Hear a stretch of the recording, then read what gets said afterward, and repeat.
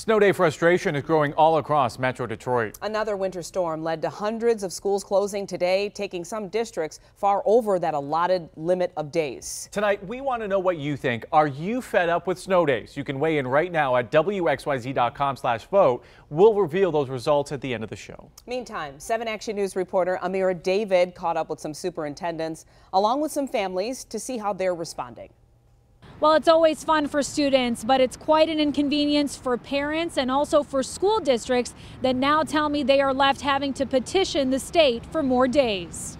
Do you guys love snow days? Yeah! More snow days than you can count on one hand, and kids are loving it. I think it's really exciting because we don't have to go to school. If you have tests, you can study more too. Avoiding the icy conditions outside, we found kids maximizing their time inside in the jungle gyms of the Beverly Hills Health Club. For parents, on the other hand, the countless snow days have been an inconvenience. As long as there's no more snow days, I'll be okay. It's just, it gets tiring after a while. I do work from here, so I'll do conference calls from the gym, and because I can't have them running around the house while I'm trying to do conference calls. So it comes as districts say they are running out or have completely run out of days. We're up to 7, and to be honest, we've never experienced a winter like this.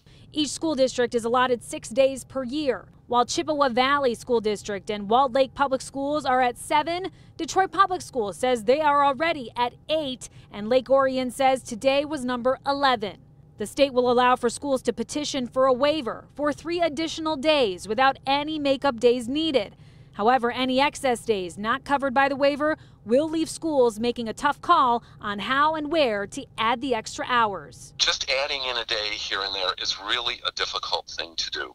And so at this point in time, if we can move forward from here, I think we're okay. Our teachers are real professionals and know how to adjust their lessons and make up for things that have been missed. And I do want to mention that while every school district has the opportunity to file a petition for additional days, not every school district will necessarily get approved, meaning those districts will have to move to a plan B of how to make up the hours missed. For now, I'm in Southfield. Amira David, 7 Action News. Thank you, Amira.